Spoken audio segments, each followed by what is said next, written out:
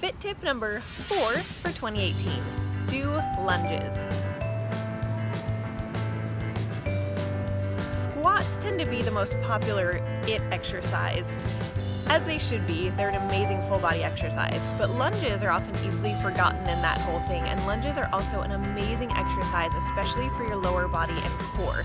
The benefit of lunges is not only do they work out your butt, your thighs, and your core, they challenge your balance, which is why they work out your core, and you work out each leg independently. So rather than be able to overcompensate with one leg like you can in squats with a stronger leg, with lunges you have to do the same amount of work with both legs.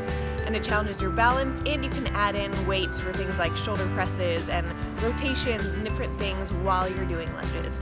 So try adding them into your routine this year if you're not already doing them. They're super convenient, you can do them anywhere, and there's a variety. If you're not great at them, you can start holding onto a wall or something like that to give you stability.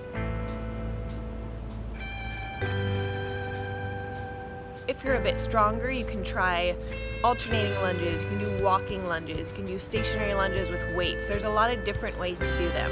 So add in different varieties of these to your routine, and I guarantee you will see some changes, especially in your lower body, and you'll get a little cardio boost at the same time. Hope that helps. I will see you tomorrow with the next tip.